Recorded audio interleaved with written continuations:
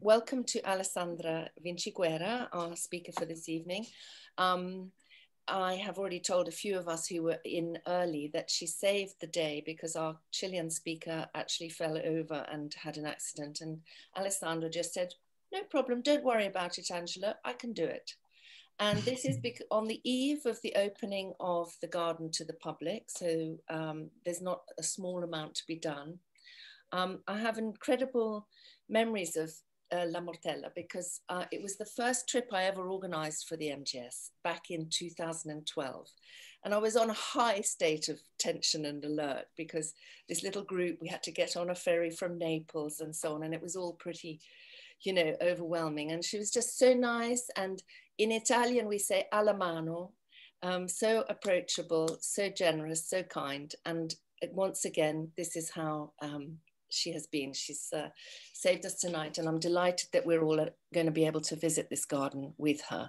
So now, Alessandra, I will ask you if you would share your screen. Yes.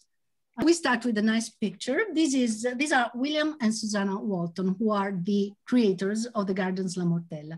La Mortella is, as you all know, in Ischia, which is an island off the Bay of Naples. And it was created by this couple, unusual couple of Anglo-Argentinian expatriates. William Walton is one of the most important musicians of the 20th century. He's British. He was born in 1902 and became famous very young, when he was 20. He wrote several compositions, including the March for the coronation of then King George VI, and then one for Queen Elizabeth. He wrote symphonies, concertos, compositions, and so on. At the age of 46, during a journey in Argentina, in Buenos Aires, he met a much younger girl, Susana Walton. Here you see William composing. Susana, at the time, Susana Hill, was 22. And it was love at first sight. In 2 months' time, they got married, to the desperation of her family, because they thought she was too young. He was much older than her.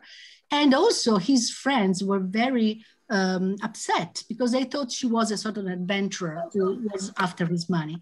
But actually it was a very successful marriage, and it lasted 35 years. Sorry, can I ask you all to mute, please? Could you please mute yourself? Thank you.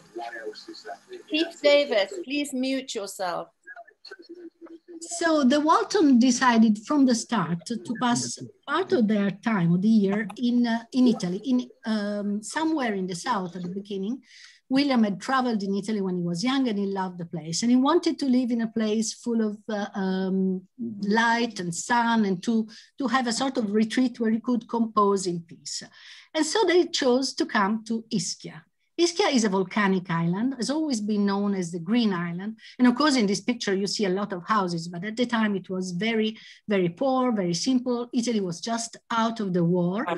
We are talking 1948. And they moved to Ischia, driving their huge Bentley car, quite, you know, without really knowing what they were going to see, where they were going to live.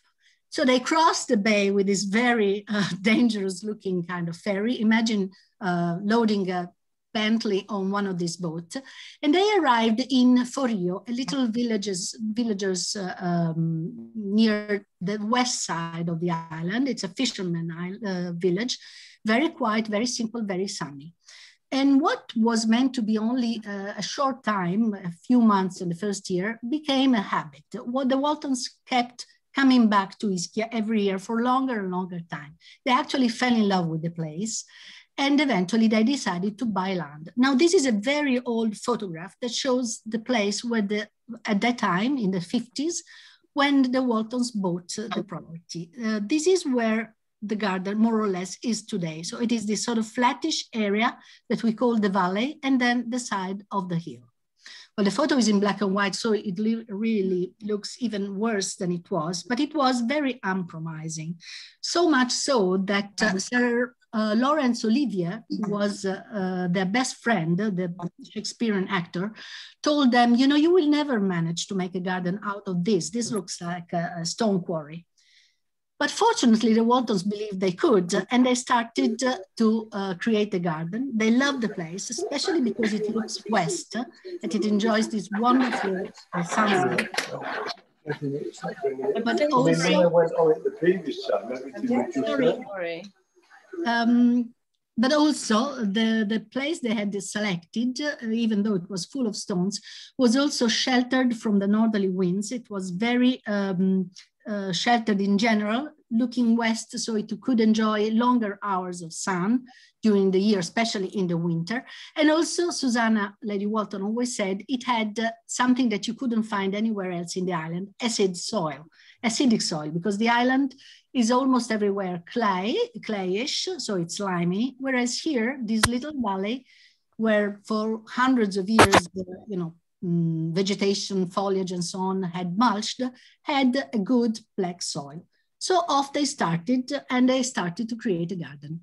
Now, Lady Walton had read the book, The Education of the Gardener by Russell Page, that she had loved so much so it was like her Bible. She even, ruined it, consumed it. And the Waltons managed to get in touch with Russell Page through a common friend and invited him to come to Ischia to design their garden. Russell was very happy to do it because he admired William Walton's music, but also because for him, it was a special challenge to design a garden for an artist, not for the rich, the wealthy and famous people he had worked for until then. So from the beginning, the garden had to add a very special concept. It had to be a garden for inspiration, for meditation, for an artist, not a garden to show off, but for people who were really interested in sort of in the cultural pursuits of the spirit. And in his memories, he says, I had an artist, I had a very special place that looked like a huge stone garden, and I had also the wife of an artist, as Susana said, who was crazy about plants. She was the gardener of the two. She had traveled all the way from Argentina carrying seeds of her favorite trees, and she was ready to create something special. At the beginning, things were not easy. You can see we have a big gap in the middle here because the Walton hadn't managed to buy the last piece of land to make it a whole. Some of the local peasants were resisting and wanted more money, but also there was no water at all in the island. If we look at this close up, you see silver plant garden, cistern. That's where they had to collect rainwater. And then, mimosas and their suggestion for trees that were, able to withstand the drought and the hot summers. And so this was the beginning. And as I said, it wasn't easy. This is my office. This the drawing that I showed you is still hanging there. We keep it also as a memento of what has been. And the friendship between Susana and Russell Page is, remembered in this wonderful inscription we have in one of the books. She had to buy a new copy of The Education of a Gardener because she had ruined the old one. So this is a picture taken soon after the house was finished and the garden was still, going on. And as you see, there are retaining walls everywhere. Lady Walton said for 10 years, they didn't do anything but breaking stones and making retaining walls. Everywhere the garden needed to be landscape and the soil had to be somehow modeled. The house newly built was very simple lines, as you see. Local people hated it because they said it looked like a barrack.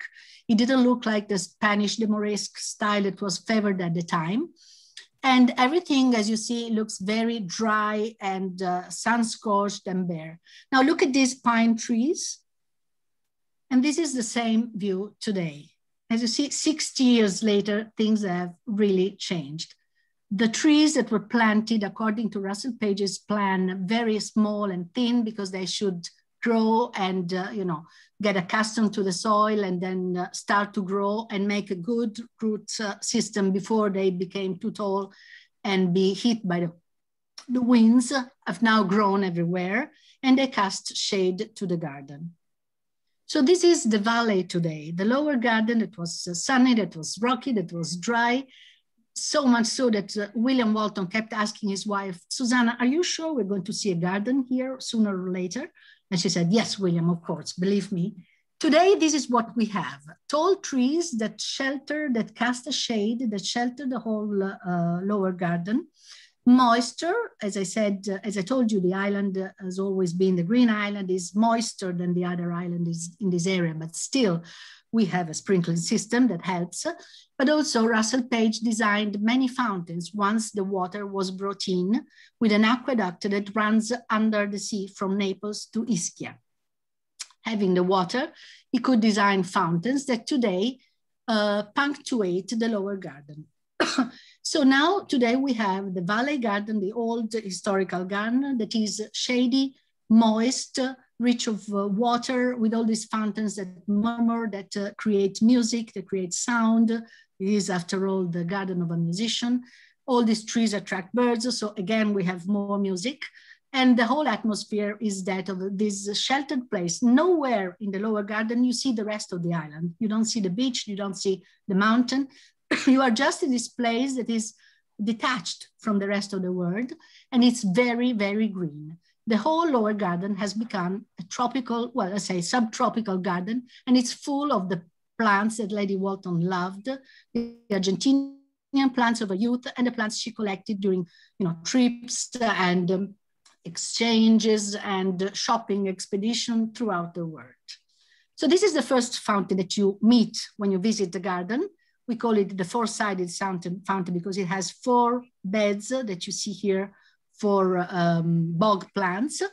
And here you can see it in the spring, so covered with the petals of the mimosas. And it is, this, let's say, the beginning of this very long and narrow valley. And, oh, sorry, here you see one of the sketches that Russell prepared, Walton House, Ischia, from 57 to 77. That's when he worked for 20 years. And this gives you pretty much an idea of what the valley is. Here you enter, there is this long drive. The garden develops in this area. So this is the first fountain. And when he designed it, that was one fountain. And then you had the main big pond that I will show you later. And this is the house. So the picture that we saw before with all the dry walling was taken from here towards the house. For the 80th birthday of Sir William, Russell Page designed another fountain and a reel of water that today is one of the most interesting and famous features of this garden. So the reel of water goes all the way through the length of the valley and adds movement, color, and sound to this part of the garden. All along it, we find hydrangeas, anemones, and plants that love the moisture of the place. And it connects visually. You see, this is the first fountain that I showed you. And that is a second fountain with 8 sides because it was for the 80th birthday of Sir William. So it really creates an interesting feature in the lower part of the valley and visually connects the other fountains. And this is the main fountain. It's a long sort of egg-shaped fountain, and this is the part of the valley that I just showed you. And this is really the center of the lower garden. The picture is taken from the terrace of the house, so you see how tall it is and how low the valley is, and you can see a little bit of everything. On this side of the main pond, we have the tree ferns and all shade-loving plants, as well as in this area. And on this side, we have more sun. This is the dry walled area that I showed you in the first picture. And here we have sun-loving plants. The main jet of the central fountain is a focal point for all the lower gardens. So all around this, everything rotates and connects. And of course, having all that water, we can grow a lot of water plants, water lilies, nymphaeas, this is Director Moore, Euryale ferox, and lotus, the lumbo, that grow pretty much in all our fountains.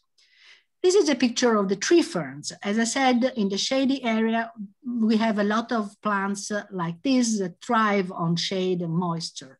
This is a beautiful trunk of the black tree fern, the Cyathea medullaris.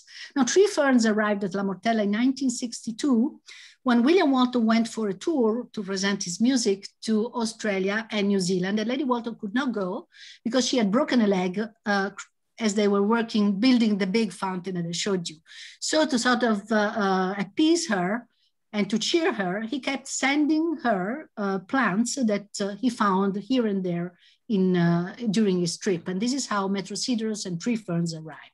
Now, tree ferns thrived so much that Russell Page told Susana, you have to grow as many as you can. And so she kept adding, and we do add even today. We keep buying and raising from spores new tree ferns and adding to the collection, because some have become too old, and so sometimes they collapse. Sometimes we have shortcut of water, or maybe a heat wave in the summer. So they're not the easiest thing to grow, but they create wonderful corners. You see here the canopy they create that also gives more shade to other plants, such as the staghorn ferns that you can see here. We also have Dixonias. Actually, we have ferns of every kind, possible kind. Look at these. These are the Sirtomium ferns from Japan that self-seed everywhere. They were introduced by Lady Walton many years ago, but they self-seed everywhere in the crevices and in the stones. And then we have typically, you see, stones covered in moss and surrounded by other ferns. I hope you understand what is the atmosphere of this lower garden. Totally un-Mediterranean, if you want, with so much moisture. But it's not so uncommon in Ischia, because here you see Woodwardia radicans. That is a tree, is a fern that grows spontaneously in Ischia, in the gorges of the volcano. So in pockets where the moisture collects, there have always been ferns. So this Lady Walton collected during her trekkings up in the mountain. So it is not so unnatural for us to see ferns growing in the garden. And then we have a big collection of camellias. I'm just showing a few photos, many of the scented ones. This is fragrant pink, sorry. Again, acid soil, moisture, shade is ideal. So we have this very prolonged season of flowering, because camellias start in October with the first one, Cleopatra, and then go on and on. We still have, now it's May, some camellias, the Japonica, the late Japonicas in bloom. So we have a continuous display of flowers, of flowering huge shrubs throughout the winter. Some of them, the oldest one, have today really tree size, and they grow everywhere. Another thing that is typical in this garden is the foliage juxtapositions. You see giant arrows, you see strelitzias, and then phormiums here and there, many cycads that I will show you later. But this is again another view that you are now familiar with, of the same area of the garden. So you see here we have the dark or the shady and moist area, and here we have the sunny one, just below the house in those infamous dry beds that I showed you before. And this is the same, the opposite shot. So you see, when I was mentioning dry loving plants, you see the yuccas we have the Brahea armata palm trees. We have many of the silver trees planted, a Dasylirium here, another Dasylirium here. This is the beautiful Braheas that bloom abundantly in the summer, some of the cycads. This is the Kalanchoe from Madagascar. And one of our jewels, the Puya berteroniana, which is a terrestrial bromeliad from Chile that blooms every year. It is in bloom right now on one corner of that dry terraces with these incredible green flowers. You can see a close-up of the flowers. This is really one of the stunning things in this garden that everybody stops to look at. We have cycads, as I said, many everywhere in the garden. Lady Walton loved them. She loved the plants that have a story. So these plants that have survived disasters, the movements of the continents and everything, she thought they were so interesting. And she kept collecting them. When she bought these plants, it was possible. Today, she would have been probably arrested because of all the new, the very rightly so legislation that prevent from buying these plants if they're not with all the patents, all the required documents and so on. But she collected quite a lot. And we have them everywhere. This is the famous, I hope you know, so-called Mojaji cycads, the one that comes from South Africa, and it is considered a sheltered, sort of a sacred plants for the tribe of Mojaji. And we have others in the little island bed that is in the middle of the pond that you see there. You will see others throughout the slideshow because I have many pictures of them. We love them. And this is the beautiful Mexican ceratozamia. One very interesting feature of the garden in the spring months is this, the Geranium maderensis that sell seeds everywhere in the garden. So every year you find them in different areas of the garden where they fancy to grow.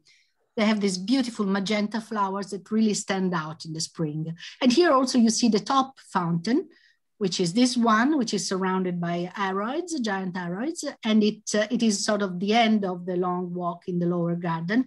And it introduces to one of the most important glass houses we have, the Victoria House, where we grow Victoria amazonica giant fern. And this is the vignette that opens when you grow there. This is a very favorite place for visitors because we not only have the beautiful pond with the Victorias, but also a lot of creepers, including this one, this turquoise blue that you see here, that is the so-called jade vine from Philippines. It's called Strongylodon macrobotris. Is a member of the pea family, so it is a giant on steroid wisteria, let's say. And it was given to us as a cutting from the Oxford Botanic Garden more than 20 years ago, and it blooms with this incredible color. You can see it. Now, this fountainhead you see here was carved by sculptor Simon Verity, who is British, but he lives and works in New York, and he sculpted St. John's the Divine sculpture frontal gate, the church in New York City. And it is inspired by the front curtain that John Piper, the painter, designed for a performance of William Walton's Facade, a work that he composed when he was 20. And it was the first of his career. So we consider the fountain as sort of a link between the music and the garden. This is that is also in the same glass house. And this is the famous giant water lily or platter water lily, Victoria amazonica, that we raise from seeds every other year. We managed to keep it surviving for a couple of years. We also raise many, and one is in the glass house, and it overwinters, and the other ones are planted outdoors, and so they don't resist during the winter. The Victoria is famous because on the first day, the beautiful scented flowers are white, and on the second day, they become pinkish. And that was one of the favorite plants of Lady Walton, totally.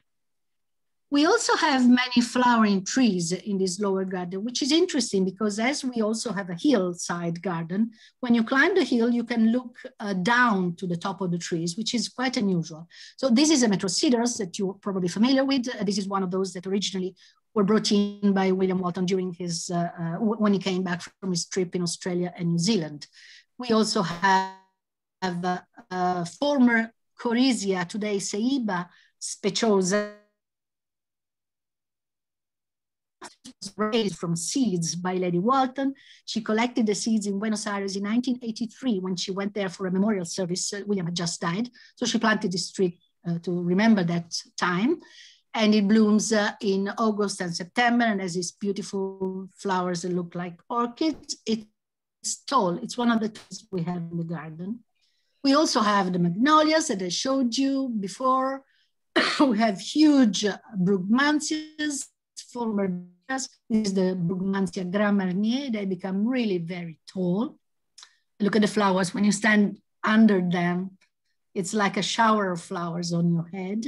We have a beautiful Spathodea, that is the so-called African tulip tree, that we actually, the one we have today was raised from seeds from the previous one that died, that Lady Walton had bought. So we have now a very big, beautiful one in a very sheltered place near the rock. And from many of the tree trunks, we hang epiphytes. This is epiphytes, I think you say, I don't know. This is an orchid that has a wonderful vanilla scent, and it's called Stanhopea. Then we have other orchids like the dendrobiums that actually overwinter outdoors, and they grow almost everywhere on the trunks. We have many bromeliads. You see the tillandsias here, and again, those staghorn ferns that I already showed you. We have many of the so-called tree cacti, the epiphyllums that hang down from the trees. And at the eye level, at the ground level, we also use a lot of bromeliads that we grow ourselves. And then sometimes we take the pups and we bring them indoors and then we plant them out again, but most overwinter outdoors, as well as the cymbidium orchids. And you see, they create wonderful groups under the tree ferns and in these big groups. We also use begonias. There's a lot of foliage going on, foliage composition going on in the garden. We have flowers as well, but the foliage are what really creates the bone of this lower garden. You see here my favorite, my beloved clivias that of course thrive in the heat, in the moisture. You can't get it back. And in the shade, we have both the red one and the yellow one, and now they are crossing, freely crossing. And this is Iresina, which is also a wonderful foliage plant for shade. And these are well known, I think, the Plectranthus, the Argenteus, and the batatas, the Pomea batatas. Now, all of these come from cuttings that I brought back from New York in, I think, 1998, 99. So I brought them, they were given to me by a friend, and I propagate them and spread them to friends. Now, people ask, is all this permanent? Yes, pretty much the lower garden is permanent. We do shelter some things when winter arrives, but winter arrives very late. This picture was taken in December. So you see, this is the garden. And so you see, and you see the volcano here. This yellow flash is our ginkgo that changes its leaves in December, beginning of December. So you can judge how warm it is. We even have every 10 years or so, some really cold days. This picture is a sprinkle of snow we had in 2015. It only lasted a few hours, just enough time to take a few pictures. We rarely get to 0 degrees centigrades very rarely, let's say every 5th year or so, and only for a day or two. So this is pretty much it. This is the lower garden. And I think we agreed I would stop for a moment for whoever wants to, ask questions or whatever, and then I will keep on going on, hopefully. Okay. So I'm going to go to gallery view now, and see, and if has anybody written any questions on the chat at all, or has anybody, if you have a question, just unmute yourself and, go ahead. I actually can't see. No questions on the chat, Angela. No, okay, well, before we go any further, could I just say, I was on Angela's trip to La Mortella in 2012, and it's so lovely to have this tour back and see the detail. It's overwhelming when you're there. It's such a wonderful garden. And I'm really, really appreciating this opportunity to see the context, the history, and the detail of the planting, which is just magnificent. So thank you. I also would like to add that I think that it's true that almost when you are in there, you're just, also we were there in September, so lots of these things that we're seeing on the photos, which are stunning, wouldn't have been out for us to see at that time. And the compliments for the photos, it's just amazing. Oh, somebody has, there are 2 questions that have come on the chat. May I? Yes, please do. Please do. Literally, firstly, could you please repeat the name of the red foliage plant, the shrub that you showed us? Yeah, the last one, that's called, in Italian, we say iresine, which would be iris, like iris, iris, E-N-E. Okay. And whilst we're on plant names, there's a question, the name of the turquoise plant, I presume you mean the wisteria on steroids. Yeah, okay, we call it strongy. Because the name is strong, like strong Y, strongylodon, and then macrobotris, which is just like Wisteria macrobotris. So it's strongylodon. Super, thank you. For everybody, jade vine. You find it as a jade vine. Super. Now, somebody else is asking, with time, with all the plants you have, is the lower garden becoming more humid? Is the microclimate becoming more humid? Yes, definitely. It has. I mean, as the trees keep growing and cast more shade, yes, the humidity rate is changing. Also, you have to know that we add compost constantly. I mean, I can tell you the number of times we just spread more compost because it disappears very fast. We are on a giant rock garden, as I said.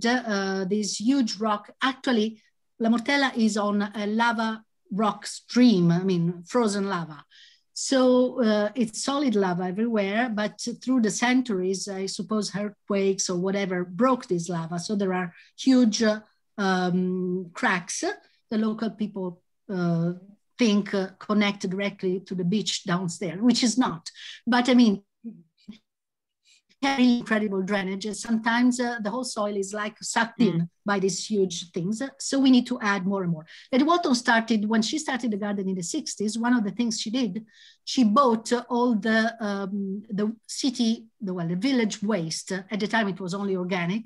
So she bought a lot of organic waste, and then she was denounced for, illegal dumping waste, but she actually did it, and then she composted it and started to make her own compost. Since then, everything the garden makes, we shred and make huge mounds, make compost and bring back.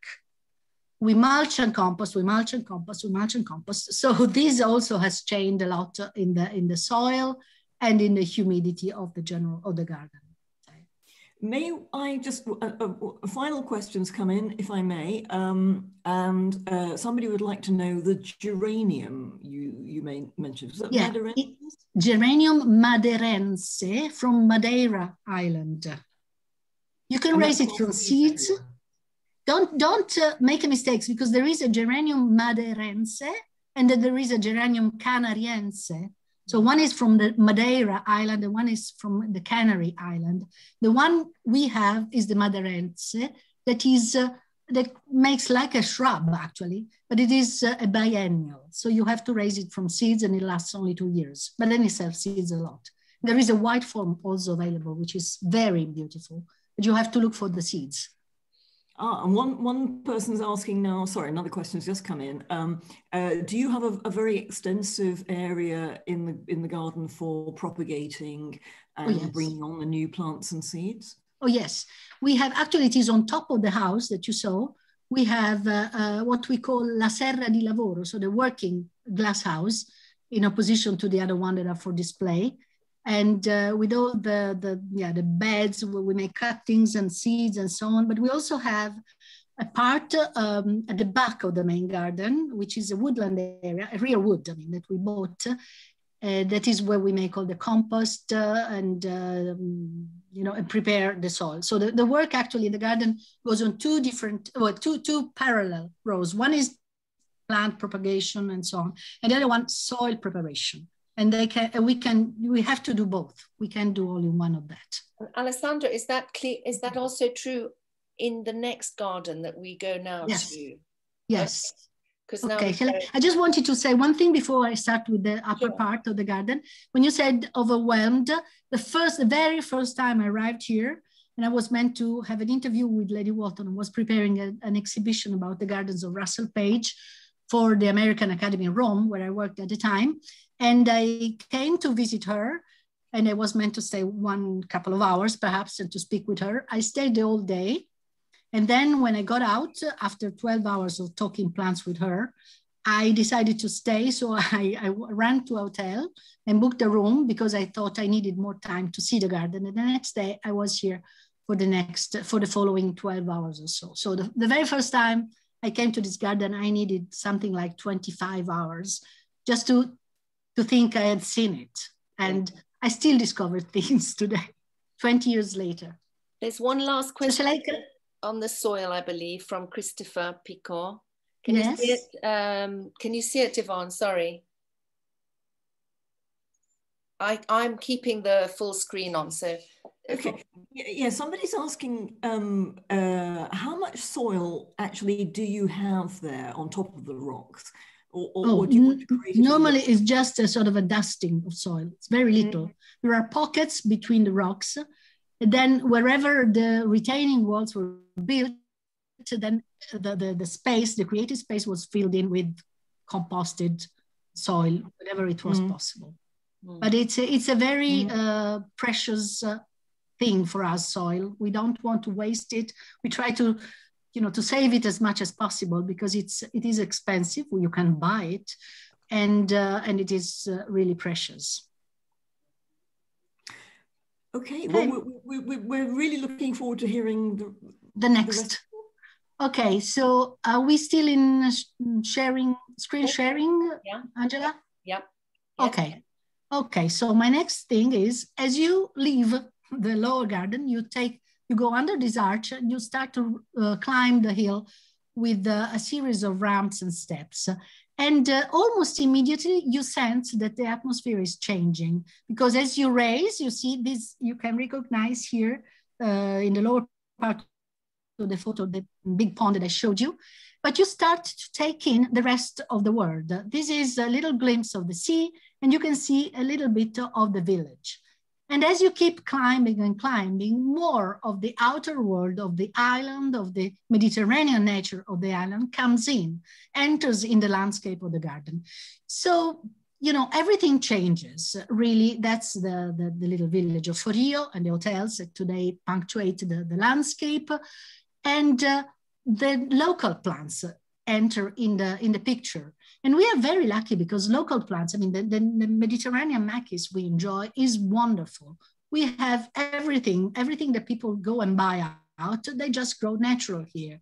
Mortella means the place of the myrtles, is the name of the Myrtles communis. This is Helichrysum italicum, growing among the rocks. We have a lot of euphorbias, of course. This is the dendroides, but we have cistus, we have lavenders, all natural. In between, of course, so you see the change in the pace of the landscape. Everything changes, and the garden, the upper garden, is a garden of sun and light and wind. This is the beautiful caper that grows again in all the crevices. And this is a typical, scene from the upper garden. So you see, you can, I think, understand how much this changes. It's like having two different gardens. This is probably closer to what you as a group know and experience in terms of gardening. This is a typical Mediterranean garden. A lot of people feel more comfortable here. We have olive trees, we have cypress trees, we have Quercus ilex that are native, as well as carob, as all the brooms of different kinds, and so on. Look at these wonderful cascades of creeping rosemaries that we planted all along our ramps. Now, of course, in this kind of climate, so dry, so windy, so sunny, so wonderfully Mediterranean, a lot of other plants have arrived and take part of the picture from all over the Mediterranean world. So here you will find all the Australian, Californian, South African, and Mexican plants you can think of.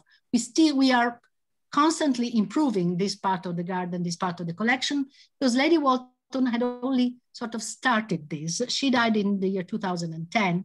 And since then, we have kept working on her, guidelines. So we are improving and enhancing all these aspects that I'm talking about. So you see wisterias, mimosas there. And when you sort of finish this climb up the hill, you arrive in a sort of level area where the main focus is this archway and this rock you see here.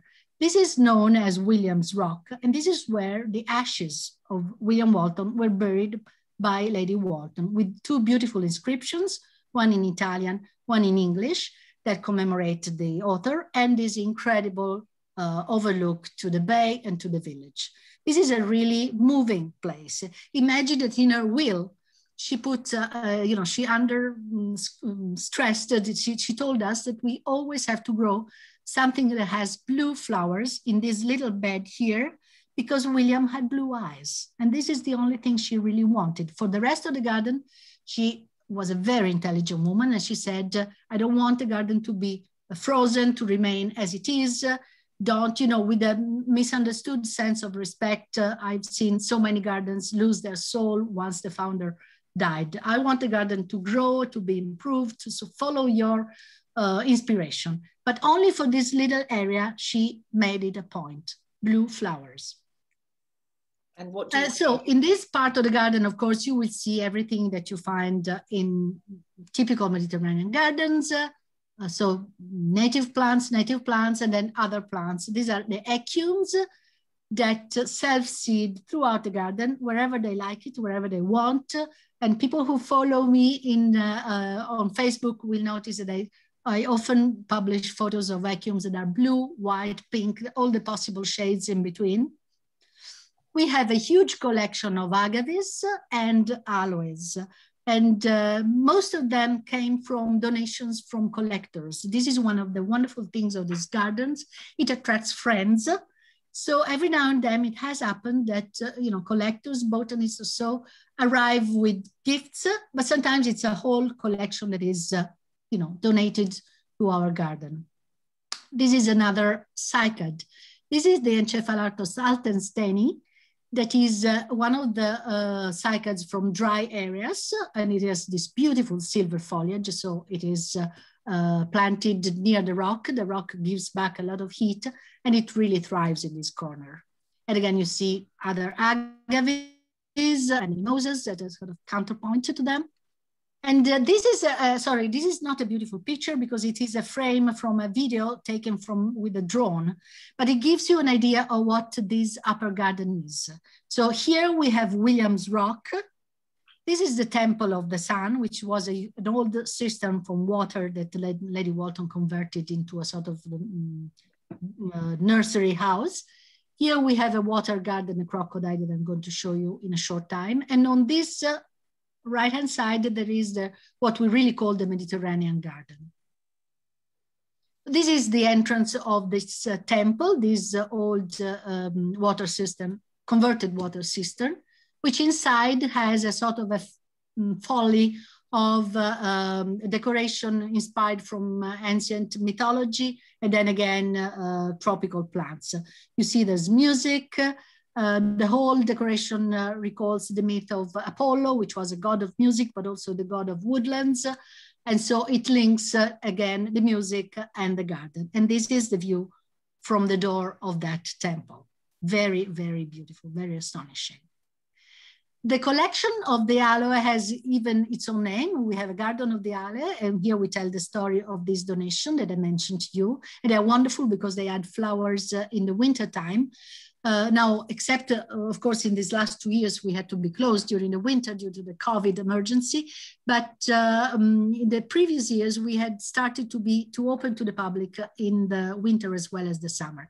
Now, in your average year, we have about 70 to 80,000 people visiting the garden when we open from April through October. Of course, the winter is less, but we like the idea of showing the garden in a sort of unusual vest. And again, look at these cascading rosemaries, so beautiful. And this is a native palm tree. This is the Camerops humilis that I think the first one Lady Walton planted. She took a plant in Capri and planted, and now it sells seeds in the garden. A little close-up of the aloes that take these wonderful shades when they are a little bit suffering on the drought side. Coupled and paired with South African daisies and Moroccan helichrysum.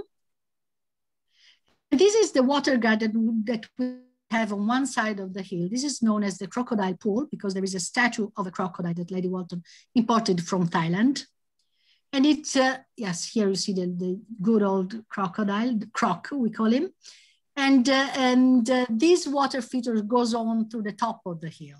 Again, cycads, the beautiful Encephalartos manicensis. And this beautiful water lily is the Nymphea cerulea from the Nile. And it is, practically it has naturalized. We don't grow it any longer. It does it all on its own. It sells seeds in the water and comes back every year.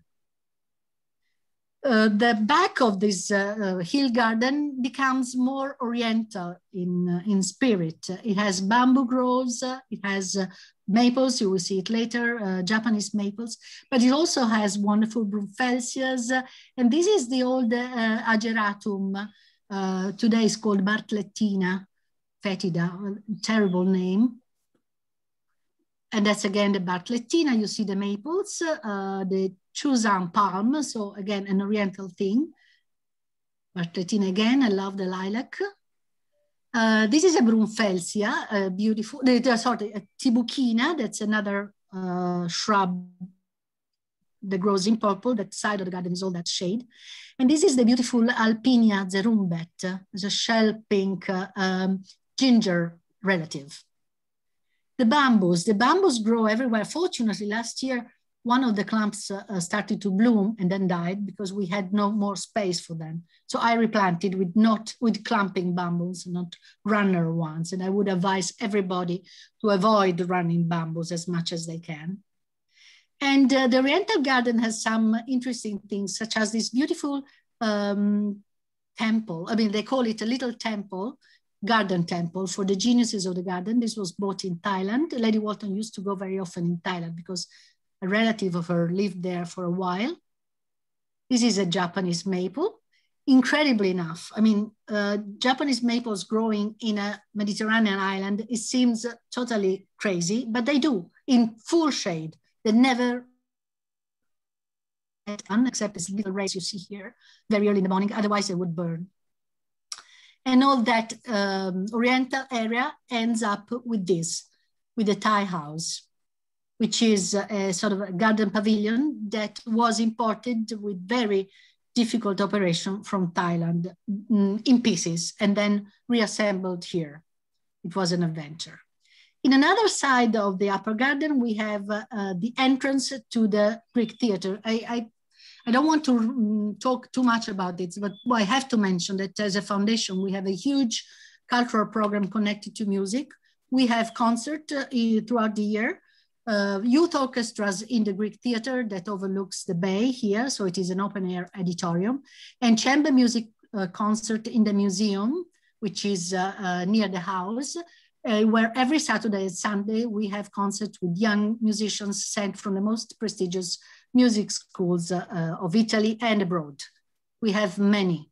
Lady Walton really believed in encouraging young musicians. You see, I love this picture of her with a group, this young group of musicians coming from Philadelphia this time. And when she created the museum that you see here in the back, she made a point of starting inviting young musicians.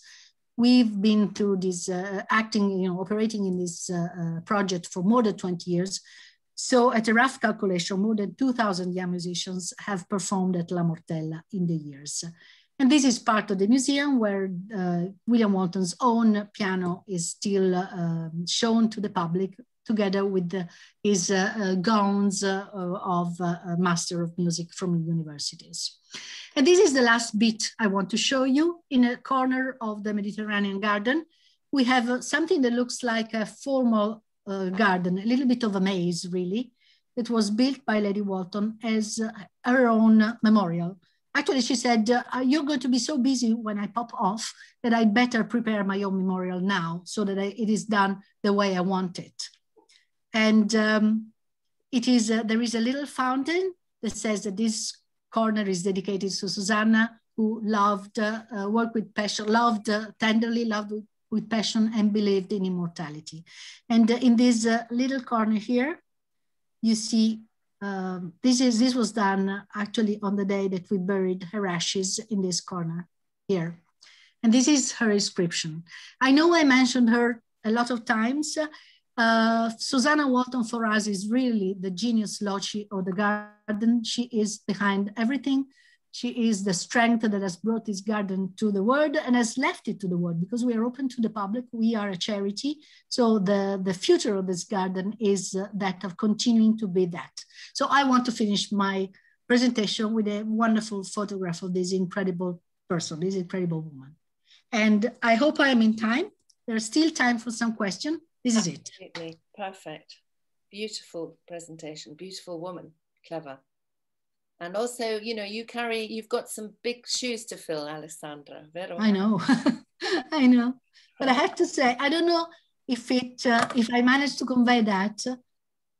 Probably the most important thing in this garden is that we love it and we enjoy it. There's a lot of passion. We have fun working here. So it makes everything easier because we really believe in this mission. Fantastic. Okay, I think I saw somebody was actually asking about Genius Loci, I think. And I think, William Jan, you had your answer there, correct?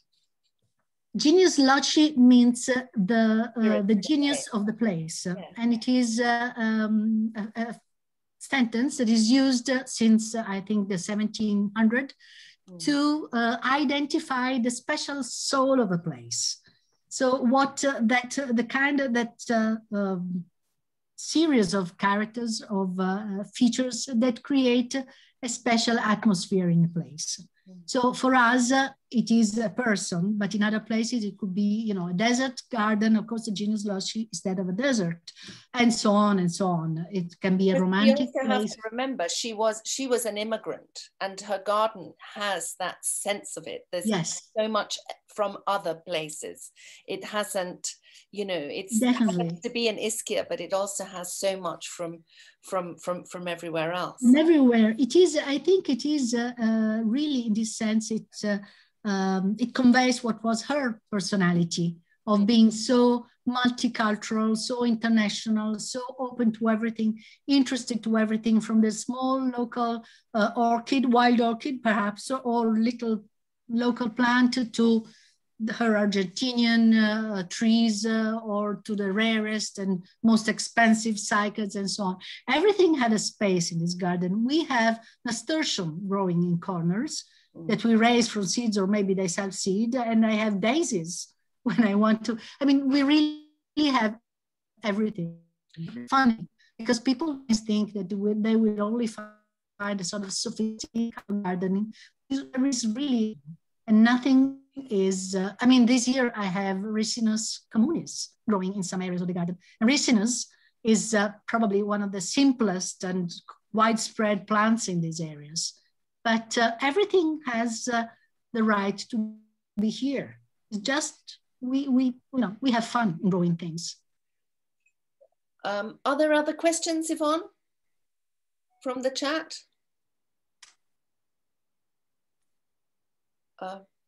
Very briefly, somebody would like to know how many square meters is the garden, and somebody else would like to know how many people work at the garden.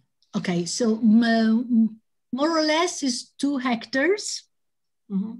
And then we also have, as I mentioned before, a woodland area. The garden has no grass, no turf at all, no lawns. It's high maintenance, actually. It's very high maintenance because it's very overcrowded. And we have 5 gardeners full-time. And then I also have 3 maintenance people. That is mason, plumber, electrician, painter. They do everything. So they maintain the structure. When we open to the public, we also hire people that work in the ticket office, in the tea house, in the shop, cleaning, and so on. So it's quite a big operation. May I ask a question? Yes. Yeah, Marta, hi. Hello. No, Marta, no. Before you say anything, I have to say this to the group. The very first time I came to La Mortella, I was with this lady, Marta, because she was in charge of the artistic operation at the American Art Academy at the time. We were together when we met Lady Walton the first time. She was very passionate when we started to talk about plants for hours and hours and hours and hours without focusing on the reason for our visit. It was this exhibition on Russell Page. And in the evening, when we went to the hotel, the first thing Marta said, I will always remember that. She said, I had never seen anything like this happen. This was love at first sight between me and Lady Walton. You should come and work here. She was the first one who said so. And I told you, Marta, no, come on, this is impossible. But I will always remember, she had a vision. She said, this was it. She saw myself and Lady Walton clicking. So, well, I have not been back to the garden since that visit. And I can truly say, Alessandra, that you have fulfilled her vision in such a beautiful way. Your talk has been fantastic. And it's been, how can I say, just marvelous to see what you've done to the garden. And especially the upper garden, and to, you know, just the whole joy. It's just radiating through your words and through your photographs. And she would be in joy. So thank you. Thank you. And I will definitely come back now that we can travel again.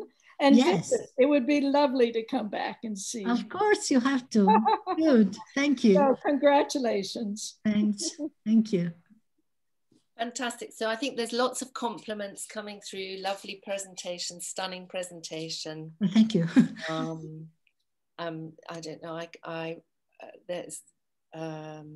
Thank you, Alessandra. That's such a wonderful presentation, spoken with such passion for both Susana and the garden. We will visit as soon as possible, from Delia, who's an Italian member, and so on. And I can only echo their words, and thank you so much for everybody. In. It's been a fantastic opportunity to reconnect and be with you and pass time with you. It's been very, very great. Thank you for everybody for joining us from all over the world. Are there any more questions before we go?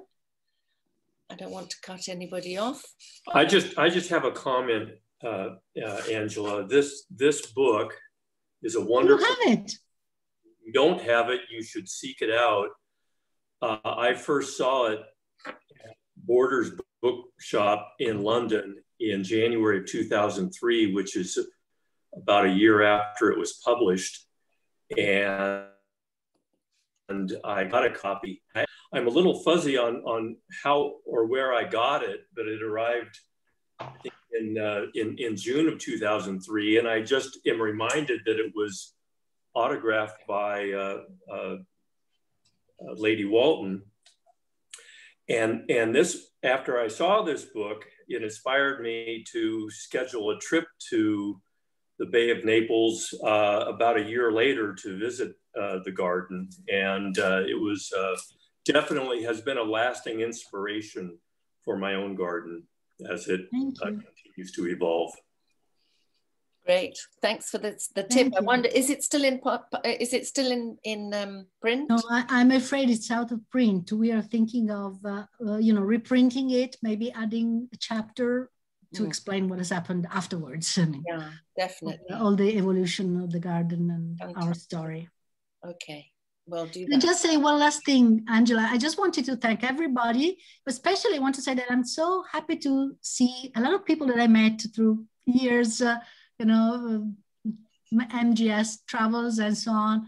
I'm so pleased. It's good to see you all. It's good to find old friends. And I want to say also, I saw that there is Sean somewhere, Sean O'Hara, and he was here while Lady Walton was creating the nymphaeum, the last plant that the last part of the garden that I showed you, her memorial. And he was the one who suggested her to plant the shrubs that you see there.